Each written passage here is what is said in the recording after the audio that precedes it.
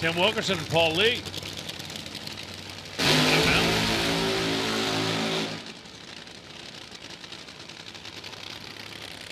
That's Tim. That's Paul. This is Tim. Hey, Joe, I got a question for you. I'm ready. Need a clutch? Yes. Where do you think would be a good place to get one? I don't know, Summit? Good idea. They have until Tuesday. It's almost like a flash sale. They have got pretty steep discounts on some of the McLeod products that they carry through Summit Racing Equipment. You can check them out and see if they've got what you need.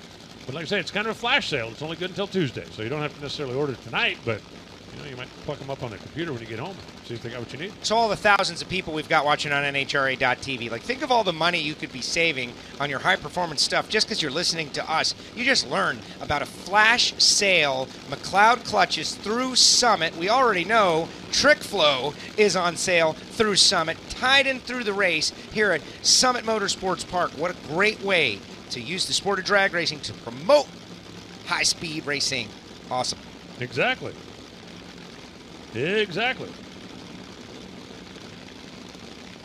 405, 406, the best run for these two cars, respectively.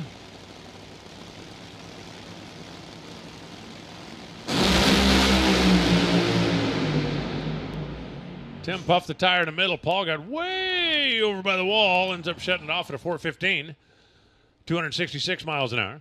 Wilkerson goes 457 at 188 and knocked the tire off early last time. Got down about the 8th mile or so before it pulled him loose this time.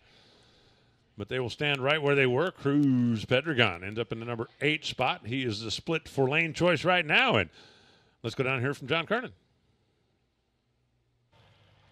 I'd say 300. Thank you, Alan. Standing here with Richard Hartman. And Richard almost got it all the way down there. What can you learn on a run like that to build on? Oh, well, we got off the starting line, so that was good. We hadn't done that in a couple runs. So we just it put a hole out early, and that kind of drove them out of the groove, and when it did that, it spun the tire. So, we just fix the fuel system a little bit. Maybe it drove through the clutch, so we'll fix that. We'll be okay. Take another look on the NHRA.tv replay. Watch right side of the screen. Yep, there's a cylinder out on the left side of the car. And drove it over and smoked the tire. That's exactly what Richard said it did.